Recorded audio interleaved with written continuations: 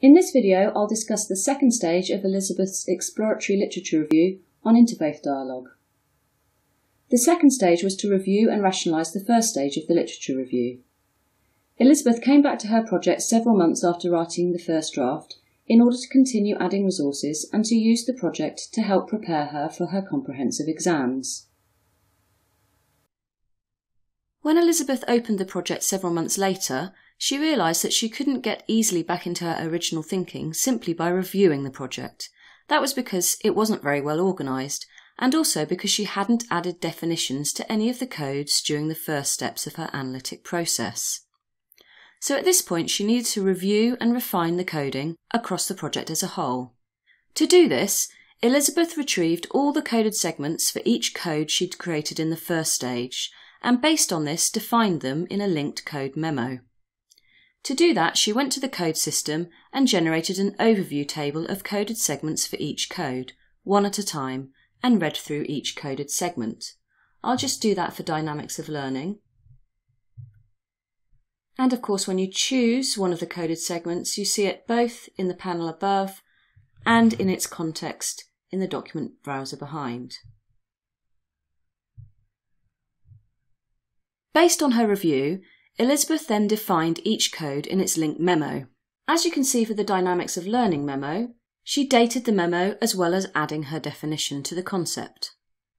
Where relevant, she also added quotes from the literature to help add more substance to a specific definition, and we can see that in the ambivalence memo.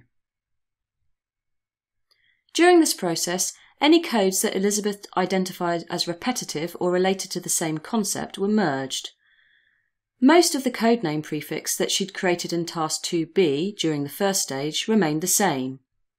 But one change was that the category previously named aims became purpose, and if I scroll down the code system, you can see the purpose codes in the list.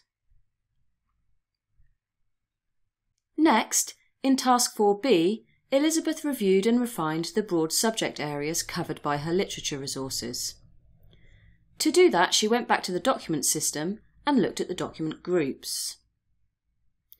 You may remember from the video about stage 1 of this process that I said that Elizabeth had 9 document groups organising her literature files. In this phase then, she reduced them to these 5 that we currently see.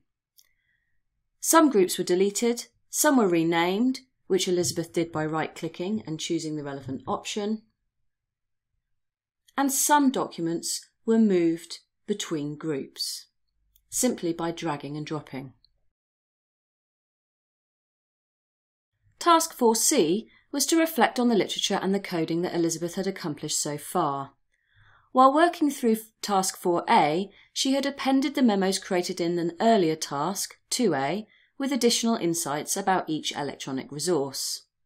Now, in this phase, she added more to the analytic memos she'd created in task 2c concerning areas of discord or disconnect that she was seeing.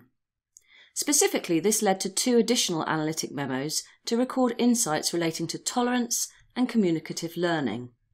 And if I open up the overview of memos, we can see those.